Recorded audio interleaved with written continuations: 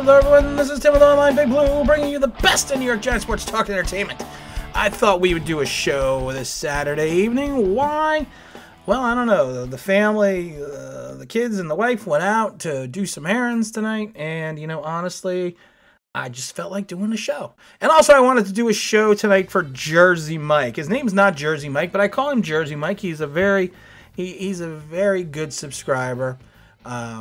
Also, he's become a friend, and I just want to say, wish him well in his recovery. And if you're going to be a Lloyd and buy a Dumb and Dumber little motorcycle, make sure you don't hit a car. That's all I'm going to say about that. Now let's just get into the New York Football Giants. And I'm moving my chair for Jersey Mike. The New York Giants play the Chicago Bears on this Sunday, and I see a lot of people are like, "Oh, this is a must-win game for the Giants." I see it all over Twitter, and I'm thinking to myself, if you are thinking that the second game of the season is a must-win game for your team, then we're in a ton of trouble. No way in hell should the second game of the season be a must-win game. I don't care what your schedule looks like, because anything can happen any given Sunday. So if the people on Twitter and Instagram and things like that are saying that, go back and read a book about football. Because week 2 is not a must-win week. I mean, I'm sorry. And I try not to laugh, and I try not to disparage people because of the fact that people are like, "Oh, you're being mean." I'm not being mean. It's no way in hell in a 16-game schedule is the second week of the season a must-win game. Now, is it a winnable game? Yes. It is a very winnable game. I do not personally think we are going to win.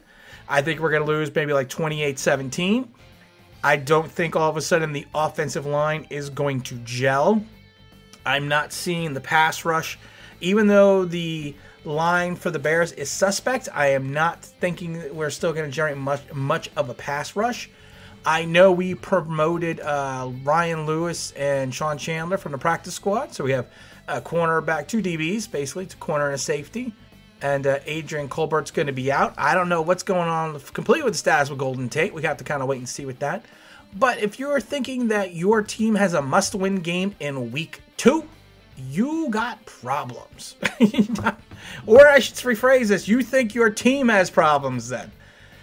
Let's look at the Giants' schedule real quick. We got a home game on the 27th against San Francisco. That's going to be a tough game. We got an away game against the LA Rams. That's going to be a tough game. I personally had the Giants going 4-5. No, excuse me. I'm sorry. I had them going 1-4 the first 5 weeks of the season. I actually had them losing almost the first 4 games and then winning away at the Cowboys. And I'm still going to say the Giants are probably going to be 1-4 the first 5 weeks. Now, the problem is you get into the Washington game. I don't know what the Washington game is going to be. I had that as a win. I had that as us going 2-4. But at that point in time, we don't know what the Washington defense is. Right now, the Washington defense looks phenomenal. Looks fantastic. And games that I thought were gimmies on the schedule are winnable games. I'm not sure the Bengals game is a winnable game anymore. I'm not sure the Arizona game is a winnable game anymore. And those are games that I kind of had a feeling we were gonna take because Kyler Murray looks awesome. Kyler Murray is like a one-man band, and the defense in Arizona is gelling. Now I do think, and I said this before, I think the Eagles are gonna fall back to earth. Excuse me. I think the Eagles are gonna fall back to earth this season. I think we're gonna win in Tampa. Win against Tampa. That game is at home. I think now we may be splitting the Washington game. So if I think that, let's take it. So I'm thinking 1-5. I'm going to say 2-4, 3-4, 4-4. I'm going to say 4-5, 5-5. I'm still predicting between 6 to 7 wins for the Giants. And I still think 8-8 can take the division. But in no way in hell, guys, should anyone think that this is a must-win game. I think you got to take that out of your vocabulary. It's moronic. Moronic statement number 2, which I've seen on Twitter and Instagram. We should trade Saquon Barkley because we're never going to be good by the time that, okay, you know what, guys? It's the same thing I said before after the Jet game last year. Relax. It's one game. One game does not a career make. We need to focus on that. One game is not a career. He had a bad game. We all have bad games. We all have bad days in life. But that does not mean you trade your transcendental talent at running back. We did that at wide receiver. So let's try not to do that to running back. Now, I am concerned with the fact that you normally can find a good running back in the later rounds. You don't have to draft a running back as high as we did. And I am concerned with the fact that maybe we may not have the talent around him for a couple years, but you never know what's going to happen. Daniel Jones could blossom. We could find a wide receiver next year. We could pick someone up in the free agent market. Hell, OBJ could come back. We don't know. But you don't trade your franchise running back 2 years after you traded your franchise receiver. I think Gettleman would have to be run out of town on a rail if you did that. But like I said, it was just the two things on my mind that were bugging me. The fact that people are like, this is a must-win game. No, the second game of the season is not a must-win game. And you don't trade your franchise running back. Okay? We used to do a segment called the Idiot Factor. And I'm going to go, and I'm not even going to, mention, because like I said, this was all over Instagram and Twitter, both of these things.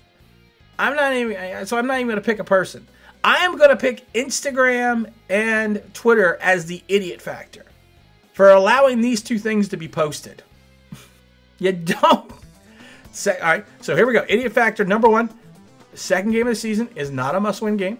Idiot Factor number 2, you'd never trade your transcendental franchise running back after you just traded your generational wide receiver. And yes, like I said, in the first 5 weeks, I had the Giants going 1-4. And I still have them going 1-4. But that win could either be against the Bears or it could be against the Cowboys. I don't know yet. But I still have us going 1-4. I still have us on track, but I do not have us winning on Sunday. Nothing personal against the team. I love my Giants, but like I said, I just don't see the offensive line all of a sudden just gelling. I think they're going to double Darius. Ingram has to have a much better game, and he's got to block. If Golden Tate comes back, it's going to be a little bit more interesting. I may change my prediction Sunday morning if Golden Tate is back. But we kind of have to just wait and see what's going on. We're going to just go from there. Like I said, this was just going to be a quick one today. And again, this is Tim with Online Big Blue, bringing you the best in New York Giants sports talk and entertainment. And as always, if you could subscribe, if you could ring that bell, you know what that means, that'd be awesome.